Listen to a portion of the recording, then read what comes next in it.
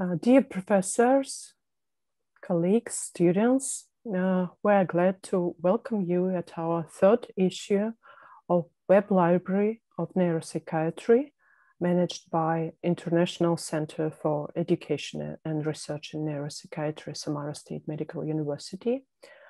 And last week of May 2021 is nominated as Schizophrenia Awareness Week, and also 24th May 2021 is the World Schizophrenia Day, and we're happy to support this direction and to spread the word on behalf of our center about schizophrenia.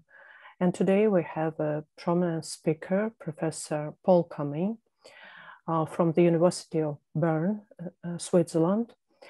And Professor Paul Cumming is the expert in neuroimaging, and the lecture will be devoted to molecular imaging of schizophrenia. The floor is yours, Professor Paul Cumming. Thank you for that introduction. I have chosen for today's talk to focus on molecular imaging of schizophrenia, as opposed to the more general topic of neuroimaging in the broader sense, which often includes magnetic resonance imaging. I believe that that topic is something for another day. So today, I will instead talk about some typical findings obtained by positron-emitting tomography and its allied technology of SPECT, revealing the molecular basis of schizophrenia. Now, of course, I don't need to explain much about the clinical diagnosis of schizophrenia to this audience. But let us say that this has been among us for centuries, if not millennia, as far back as we can say. Here depicted in a famous illustration of the Bedlam Hospital, as it came to be known, St. Mary of Bethlehem Hospital, formerly in London, since the Middle Ages, a place for concentrating the people who would now be called mentally ill for whatever causes, organic or psychological. Now, this place was notorious and has become a term of, in the English language, Bedlam as being a place of general disarray. And as you can see, it was until fairly recently, until the late, I think, 19th century, it was possible for people to pay a ticket to visit Bedlam. Here we see two elegant ladies who are viewing the site as kind of a form of entertainment, which reflects how attitudes have changed. And indeed, that is something in the matter of a product of the Renaissance. Here, a famous painting showing Dr. Pinel, who famously unloosed the chains that were used to bind patients in a long-term psychiatric hospital in Paris. And he was viewed, and is to this day viewed, as the kind of initiator of the modern humane perspective on the treatment of the insane, now as they were then called. And of course, from that optimistic point of departure around 1820, we unfortunately had some setbacks in the course of attitudes towards the treatment of specifically schizophrenia, most notoriously in the inappropriate and really criminal use of the leucotomy that was popular in the mid-20th century, especially in the United States. Now, shortly after that photograph was taken in the 1950s, there was the advent of modern psychopharmacology for schizophrenia with the discovery, I think, of chlorpromazine, or one of the very early antipsychotic medications, which has led to a vast diversification of drugs that have some degree of efficacy, at least against the positive symptoms of schizophrenia. And this pharmacology, their pharmacology, is presumed to give some hint about the underlying pathology of schizophrenia. There's a great plethora of possible variants of the original antipsychotic drugs. So I say that they come in many colors, but more specifically, they come in many chemical compositions. And this famous diagram, I think from the late Phil Seaman from Toronto, shows the observation that supported the so-called dopamine hypothesis of schizophrenia, The observation being that on the x-axis, the clinical potency for controlling schizophrenia, from the very potent butyrophenones to less potent compounds such as chlorpromazine, which require gram doses per day, there is a clear association with the in vitro findings of the affinity of those very same medications for the dopamine receptor, as labeled with haloperidol. And so this, of course, does not prove causality, but it shows that the more potent the compound for treating schizophrenia and the lower dose consequently required, the more effectively it interacts and tightly it binds to dopamine receptors, suggesting that dopamine receptor affinity is the determinant of clinical efficacy. However, I want to be cautious about this and refer to the term syllogism, which is a logical term for a form of reasoning where a conclusion is drawn from about a missing middle connection between two things, such that all dogs are animals, all animals are quadrupeds, therefore all dogs have 4 legs, except those that have lost one in a tragic accident. So somehow this kind of logical thinking or fallacy prevails in the context of schizophrenia, like so. Antipsychotic medicines relieve the positive schizophrenia symptoms, that's clear, at least in many cases. Second, antipsychotic medications block dopamine receptors. Therefore, schizophrenia patients have too much dopamine or too much activation of receptors. It doesn't actually follow. It could be that the problem lies elsewhere, and it just so happens that dopamine blocking alleviates the symptoms. That's something that I think we all have to bear in mind.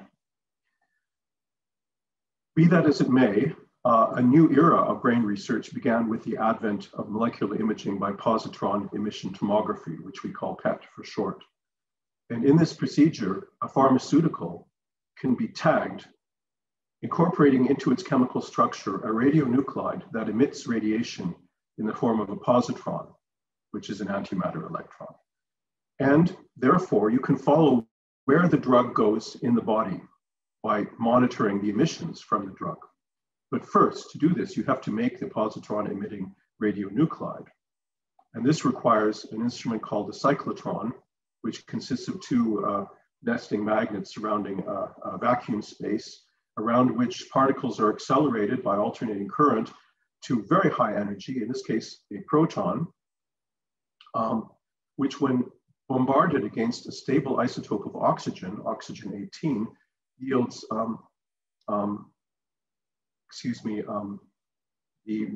by neutron absorption, by a nuclear reaction, ultimately yields fluorine 18, which is a very unstable radionuclide that behaves just like fluorine. So this is actual transmutation of matter from oxygen to fluorine, yielding a highly radioactive product that decays with a half-life of 2 hours. So if you make it in the morning in the cyclotron, it's mostly gone by the end of the day. This is the inner workings of a medical cyclotron, which measures about 1.5 meters in diameter. And here you see the various targets where the oxygen could be placed to be bombarded from a beam extracted from the cyclotron.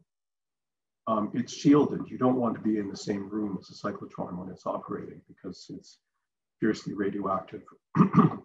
And the basic principle is that fluorine 18 decays to oxygen 18, returning back to from what it came from, with the release of an E+, that is an antimatter electron or a positron electron. Now, if that occurs in the medium of the brain, it doesn't have to travel very far before it encounters an electron somewhere in the water or any element of the brain matter. And opposite charges attract, of course. They interact because there is no force to keep them apart, and they annihilate, releasing all the energy that was bound up in that electron-positron pair, expressed as E equals mc squared, the Einstein formula, as 2 photons.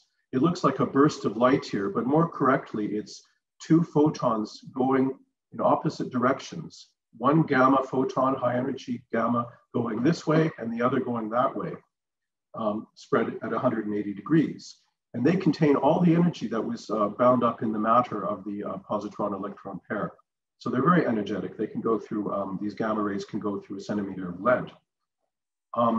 But they can be stopped with detectors. And here we see, I think, the first PET scanner built in the 60s, which had a ring of about 10 detectors that were placed like a crown over the head and wired together in such a way that the simultaneous emission of two photons, gamma photons, from an annihilation event somewhere in the head, barreling out away from each other at the speed of light, they encounter on one side of the scanner a detector, and another side of the scanner another detector, as shown here.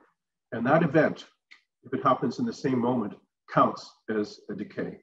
And by counting millions of those events, you can build a picture showing the distribution of radioactivity in the brain of the living person sitting here awake, more or less comfortable in the scanner. Modern scanners are much cleaner.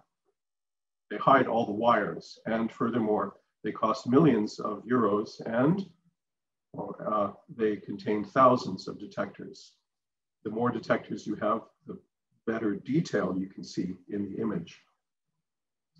So now, from the modern medical technology, I go back 200 years to the time of Pinel, and in 1817, with the publication of the famous essay on the shaking palsy, now named after its author, Parkinson's disease, who classically described it as involuntary tremulous motion with lessened muscular power, in parts not in action, therefore at rest, and even when supported, with the propensity to bend the trunk forward and to proceed from walking to a running pace destination, the senses and intellects being uninjured.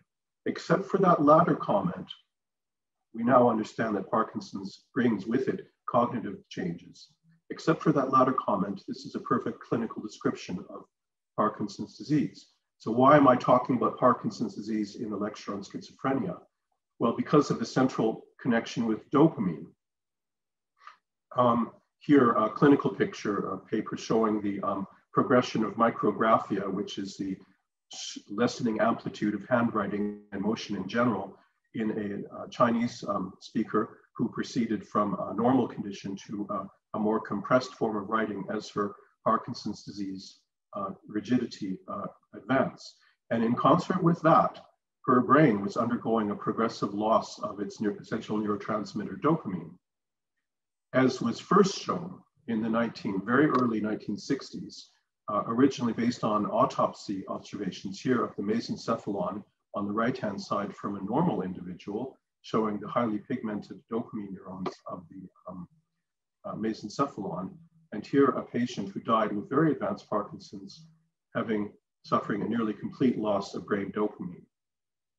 And the association with schizophrenia and Parkinson's as opposite ends in some sense of a spectrum of too much dopamine versus too little dopamine was established early on by Professor Arvid Carlsson of Sweden, who discovered dopamine in the brain in 1958, I think. Someone had to discover it, and he went on to connect it with the control of movement and hypothetically with the chemical pathology of schizophrenia. Here in his famous 1960 experiment, he treated rabbits with the toxic alkaloid reserpine, depleting dopamine in the brain and rendering them essentially immobile. But upon giving them the precursor of dopamine, levodopa didn't exist then, but the racemic mixture, DL-DOPA, the bunnies perked up immediately and started hopping around like normal, thus restoring them, curing, in effect, their chemically induced Parkinson's disease. And at the opposite end of that spectrum, too much dopamine could also be a bad thing. Now, Arvid Carlsson, who won shared the Nobel Prize in the year 2000 for his discovery of dopamine, presented at his Nobel lecture this old figure, which I love because it shows in very schematic terms what a dopamine synapse consists of: a presynaptic structure containing mitochondria with monoamine oxidase in it, containing synaptic granules that store the dopamine and release it, and uptake sites that take it back up into the neuron, and enzymes for synthesizing dopamine from its amino acid precursor. The whole point being that the dopamine is supposed to act postsynaptically at receptors expressed on the target cells in the nervous system. And Professor Carlson, although we only met it once, I considered my mentor, and in fact, this is my shoulder. So I was taller than him, but in other respects, not to be compared. Now, with the discovery of DOPA and the synthesis of dopamine from its precursor amino acid, actually a Canadian scientist in the late 70s proposed the idea of labeling DOPA, dihydroxyphenylethylamine,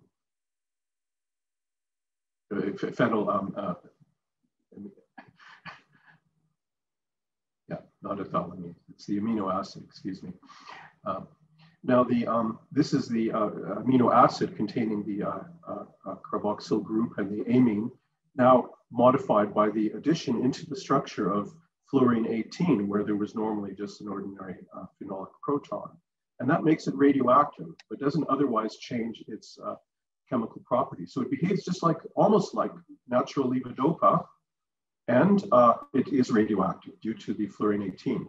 So they generate the fluorine 18 in the cyclotron in the morning, incorporate it into the chemical molecule of DOPA to make fluorodopa, and then use that as a PET tracer for positron emission tomography.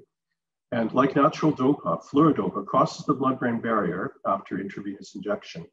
And when it meets a dopamine fiber, it is trapped inside that fiber because it's chemically converted by decarboxylation by the enzyme DOPA decarboxylase that makes the corresponding amine, which is fluorodopamine, still radioactive and now trapped inside the vesicles of the dopamine fibers.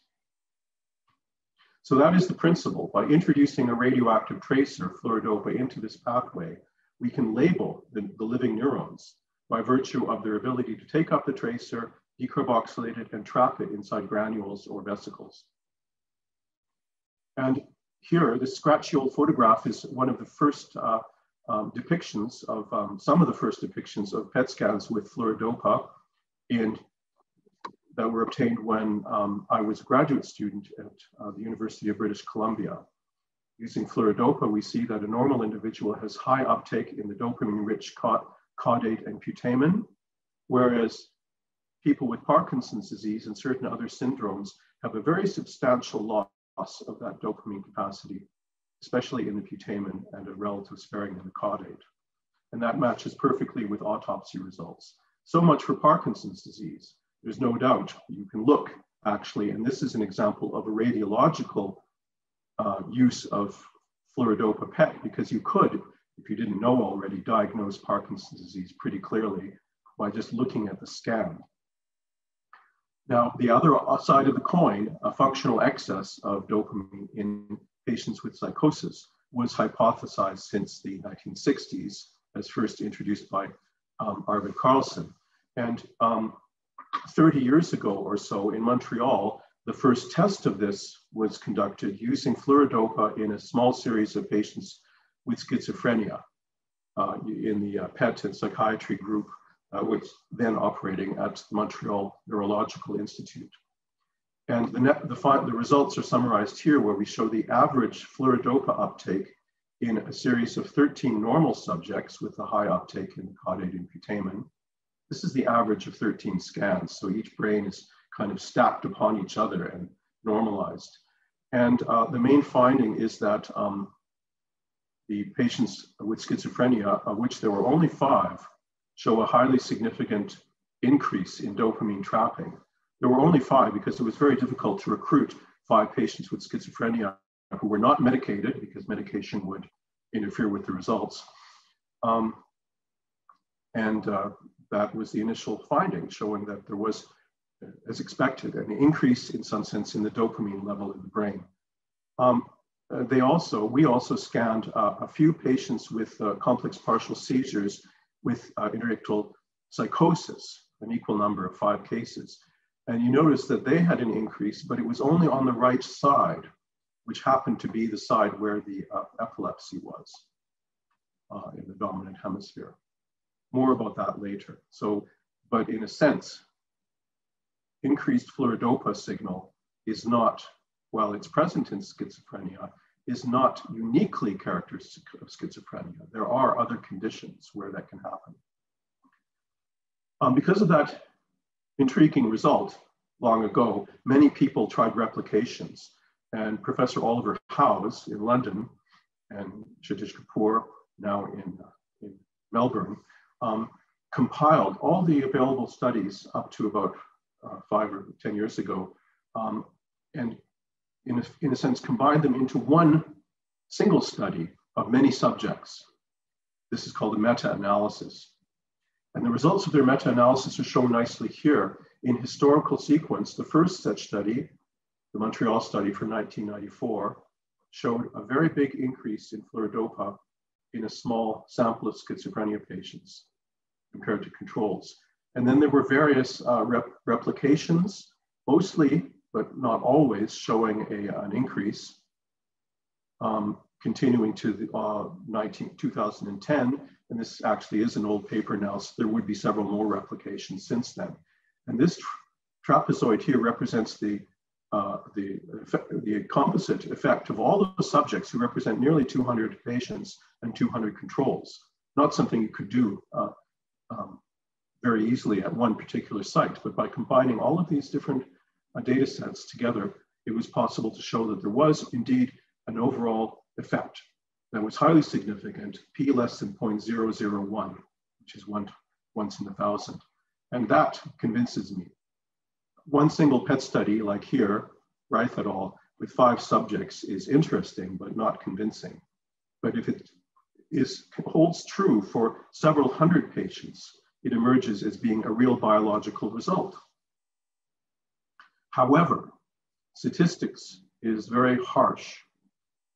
In this figure, we see normal distributions, which would describe most PET results in a population. In the lower figure, this is what we would consider a good or diagnostic separation where, for example, this might be schizophrenia, fluorodopa results, and this might be healthy controls. And if we were so lucky that we could scan somebody and just say from looking at it that they belonged with 95% certainty to one category, that would be diagnostic. However, for the case of fluorodopa-PET, although the averages are different, the distributions overlap very significantly. So we can say that the meta-analysis shows that there's something wrong with dopamine in schizophrenia as a population, but there are many individuals with schizophrenia who have normal dopamine results. I think this is a very important concept.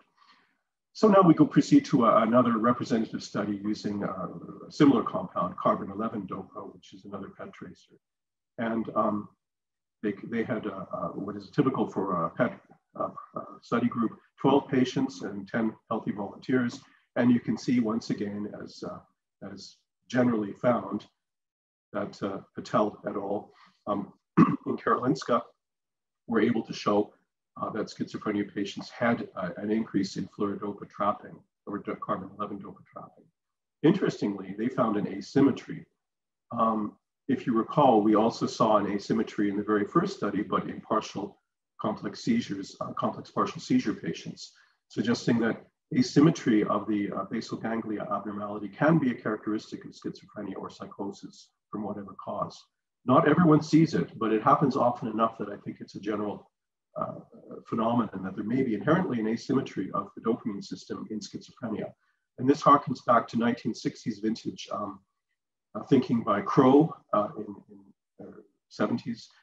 And in Edmonton, my hometown in Canada, there was a psychiatrist who saw the link between epilepsy and schizophrenia, who also claimed it was Pierre Flore Henry, who showed that there was some association between temporal lobe epilepsy and dopamine asymmetry, linking perhaps the syndromes of epilepsy and schizophrenia. Now, suddenly I take a leap away from the dopamine system to metabolic PET studies with fluorodeoxyglucose, or FDG, which is a glucose analog that is widely used the world over for PET imaging, usually diagnostics, because it's highly taken up in tumors. For example, in these axial lymphoma lesions and throughout the groin area and in the lymphatic system in general here. Now, this patient was scanned with FDG at baseline and then was treated by chemotherapy and enjoyed a complete cure, basically, of the disease, characterized by an absence of fluid FDG avid lesions. But you see, the doctors weren't interested in his brain. They were only interested in lymphoma in the periphery. And you can see just cut off that there was very high FDG uptake in the brain. And indeed, the brain is hungry for glucose and for its analog FDG, and is very amenable to study by FDG-PET, if that's what you're interested in. It's not good for detecting tumor lesions in the brain, because these tumor lesions would hardly show up against the high background of the PET signal, physiological PET signal in the brain, but they show up very clearly against the cool background of normal muscle and tissues. So the brain has very high FDG uptake. Normal brain glucose burns glucose faster even than lymphoma lesions. And so it's been very useful for neuropsychiatry research to ignore the rest of the body that is interest to nuclear medicine doctors and focus only on the head. And this is a case study, or not a case study, a report in 3 patients with a particular variety of schizophrenia, catatonic schizophrenia, characterized by immobility and rigidity and various other aspects. And in the lower figure, we see their fluorodopa scans, which I guess showed the usual kind of tendency towards an increase. But uniquely or characteristically, in this subgroup of patients, they only had 3, because catatonic schizophrenia is rare these days. They all agreed in showing low metabolism, specifically in the temporal lobe on both sides. Maybe more on one side than the other, it's hard to say. But this was worth noticing, because it's not typical of schizophrenia in general, but only of catatonic schizophrenia. I don't know why that should be, but it shows that there's potential for physiological subtypes within categories of schizophrenia. In ordinary, that is to say, schizophrenia, the results are less clear, but here we see the results of a study from, it's an old study, but a very good one, I think, where they compared patients, fluorodeoxyglucose, that is glucose metabolism, in patients who had predominantly negative symptoms versus predominantly positive symptoms. A very key axis for defining different subcategories of the symptoms of schizophrenia. And what they found was very striking, that the negative symptom patients who were characterized by social withdrawal and behavioral changes, cognitive deficits, and so on, were hypometabolic, as shown by the blue. This is a statistical index comparing the 2 groups of brains, if you will, positive and negative symptom brains, measured with FDG-PET. And interestingly, the hypometabolism was widespread over the cortex from the frontal, temporal, and occipital lobes on the right side.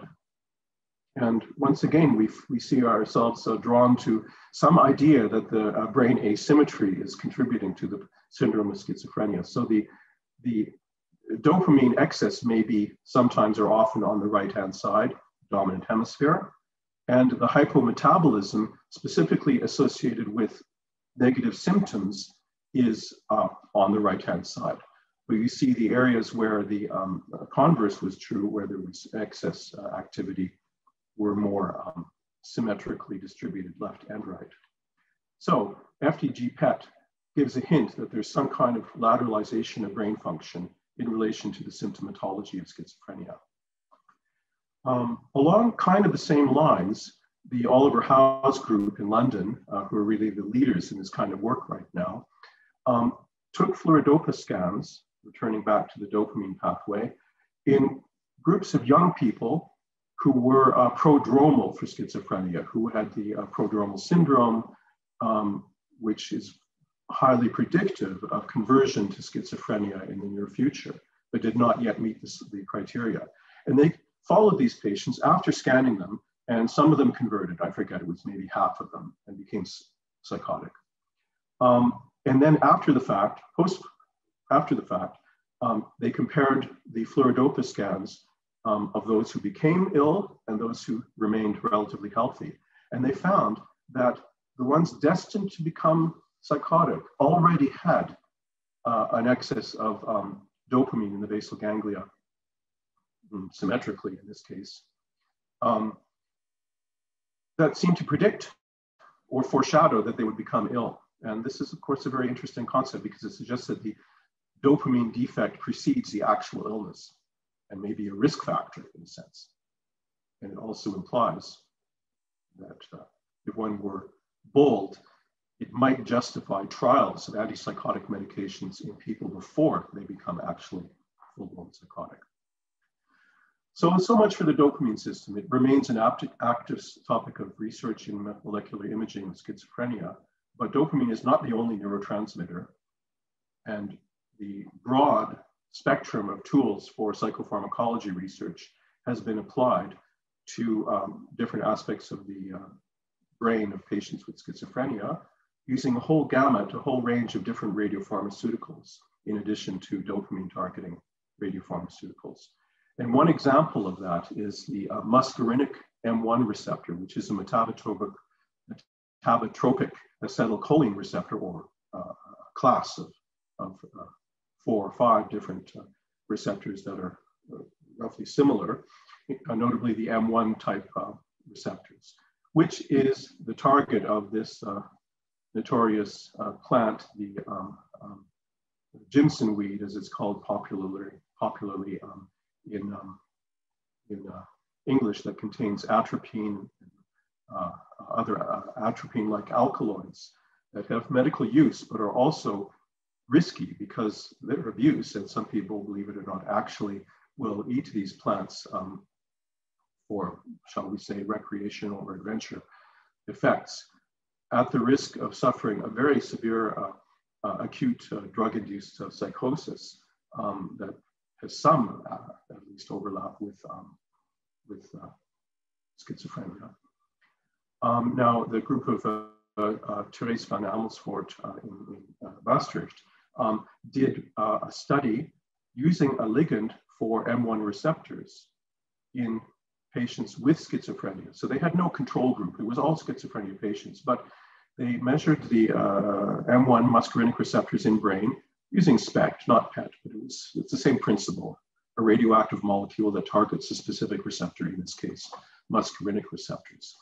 And then they correlated the individual cognitive state of those patients with their individual muscarinic receptor binding.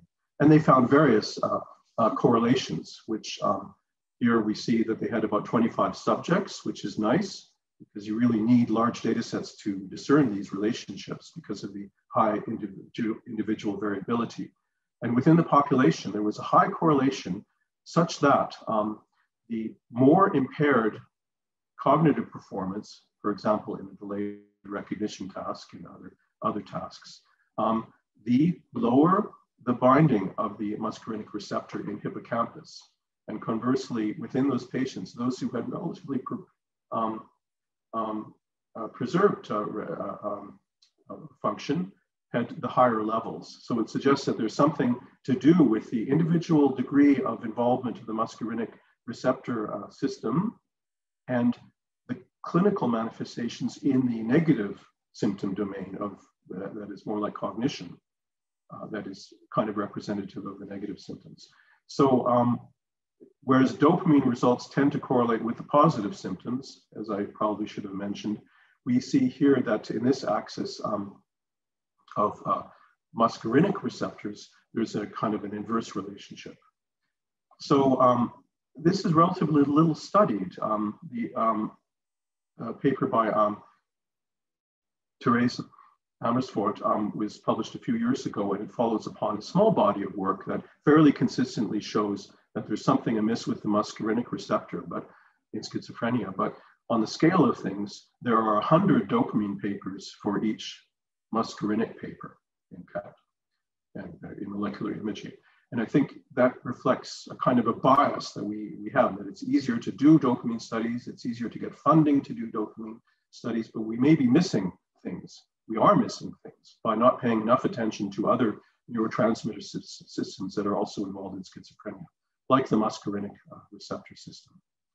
And now I turn to the final topic that I can cover in this talk in relation to molecular imaging of schizophrenia, with this somewhat ironic poster dating back to the 1920s, when there was or 30s, when there was a very active politically motivated campaign in the United States towards the prohibition of cannabis, which only became illegal about 100 years ago. I forget when exactly.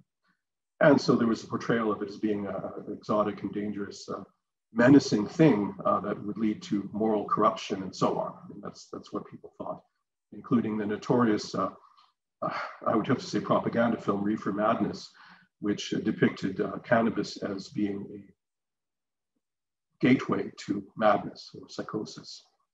And drug-crazed abandon. And that remains a kind of a controversial topic. I think everyone agrees that this was a propaganda film.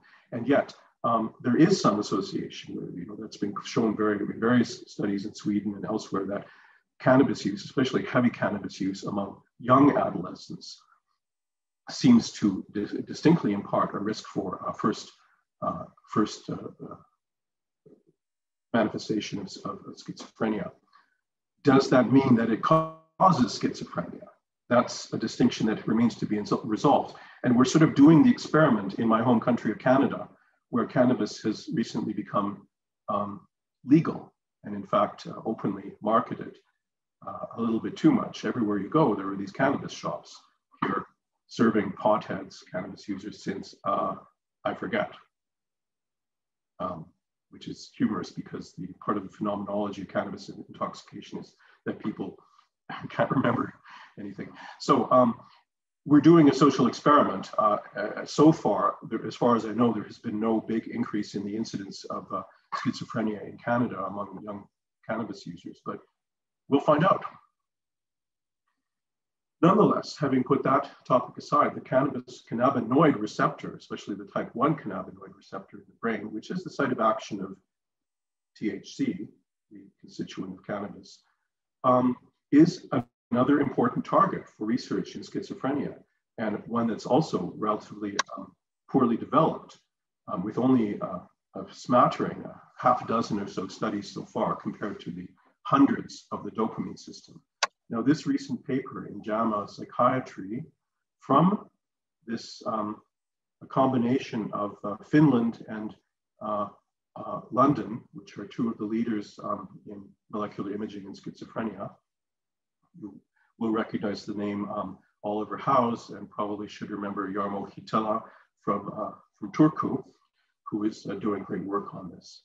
And they, for the first time, just a few years ago, did a PET study in patients with first episode psychosis using a cannabinoid receptor ligand. Now, I don't expect you to follow the chemistry, but I just want to convey an idea that making tracers for PET is not an easy matter. You have to use some pretty advanced chemistry. You need a cyclotron to make the F-fluorine 18, and you need special chemistry to integrate it into synthetic molecules to be used for proceeding from a precursor molecule here that is non-radioactive to the actual product, which has this chemical name. We prefer to call it FMPEP because it's much easier to pronounce. And it contains the fluorine 18 and has the chemical structure that makes it bind to cannabinol, the CBD1, the cannabinoid 1 type 1 receptor that's present in brain and is thought to be the main site of action of cannabis and related products. So summarizing their results in, I think it was 10 or 15 control subjects, we see that this cannabinoid type 1 receptor is very abundant throughout the cortex, maybe especially in the cingulate cortex, the limbic cortex. It's also present in the basal ganglia, the striatum, the anterior cingulate cortex, and maybe a little bit in the insula here. So it has an interesting distribution, but the remarkable thing that here we see the average of 10 subjects or so who were healthy controls, showing the distribution of the ligand binding to cannabinoid 1 receptors. And here in the lower part of the figure, we see a similar group of patients, none of whom were cannabis users. So there's no interaction here. This is the state of being untreated and with a diagnosis of schizophrenia, and having a very significant reduction in the abundance of cannabinoid receptors. So roughly speaking, too much dopamine, not enough cannabinoid receptors. We don't have scans in the same individuals with both ligands, but that would be something very important to do in the future. For example, it's possible that maybe there are multiple classes of schizophrenia, some with high dopamine, some with low FDG uptake, some with abnormal cannabinoid receptors. And we just don't yet know how to categorize them. They went further, like Van Amersfoort, they compared the results with cognitive scores, well, first with the PANSS score, and they showed the more severely affected individuals within their population, it looks like 15 cases, the more reduced the binding was. So in the hippocampus. So here's a pretty compelling correlation. The converse correlation was found with cognitive performance using a sort of a temporal lobe hippocampal task, or well, no, excuse me, an executive function task, digital symbol coding, and the more severely affected with the subjects with the less intact cognitive performance also were the same people who had low binding in, not in the hippocampus, but in the anterior cingulate, which fits with the executive function role. So they were able to tease out associations between how severely the cannabinoid system was affected with particular manifestations in positive symptoms and in a negative symptom of cognition. And that, I guess, is a new thing, because previously we had markers that were either for positive symptoms or negative symptoms. And here we have a marker that seems to relate with positive symptoms in one region and negative symptoms in the other region. So it might be that cannabinoid receptors will prove to be the unifying factor. So I conclude my talk, which is a very brief survey of a huge literature, to show that PET and SPECT imaging studies have implicated, among other things, dopamine receptors, muscarinic receptors, and endogenous cannabinoid systems in the pathogenesis of schizophrenia. However, no single marker is pathognomonic, my favorite word, but one I still can't pronounce, for schizophrenia, because all of them show extensive overlap, such that in a population there's an abnormality, but within individuals, they may fall within the normal or the abnormal range. So it's not diagnostic. So I conclude by suggesting that brain imaging, molecular brain imaging, captures only specific elements of a multi-dimensional space that might be represented by dopamine, glutamate still, muscarinic receptors, endogenous cannabinoid ligands, at least. And we don't know how large that list is, but it may take decades of continuing research with different tracers to kind of crystallize this into a correct and complete model that may establish what I would call a molecular typology of schizophrenia, which I think will prove to be not one, I'm sure we'll agree that it's probably many overlapping syndromes, some of which may be dopamine driven, some of which may be more driven by other factors. So I think this is the task for molecular imaging for the next couple of decades. And that brings me to the end of my talk, and I thank you for your attention.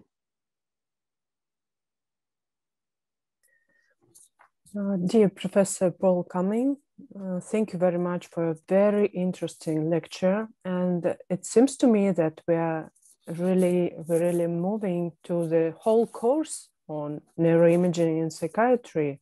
So it's your second lecture on molecular imaging in schizophrenia, and we would be happy also to know about MRI, fMRI studies in schizophrenia.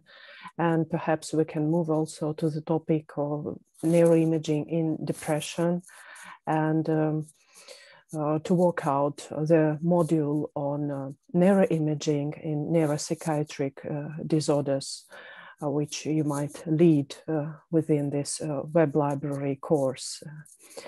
Thank you. I'd be happy to. And I would add bipolar disorder, which I think is not talked about enough in this literature. Absolutely, and bipolar disorder, and we can talk on neurological conditions as well, and as far as we can extend, and you will be, I hope, available for these lectures recording for us. Thank you very much for this collaboration. Thank you very much for this impressive lecture, thought-provoking, and you really inspire us to move into this topic and thinking about research which might be organized by our center in future. So thank you very much once again, dear Professor Paul Cumming. So, and hope to see you soon. Thank you. Bye-bye.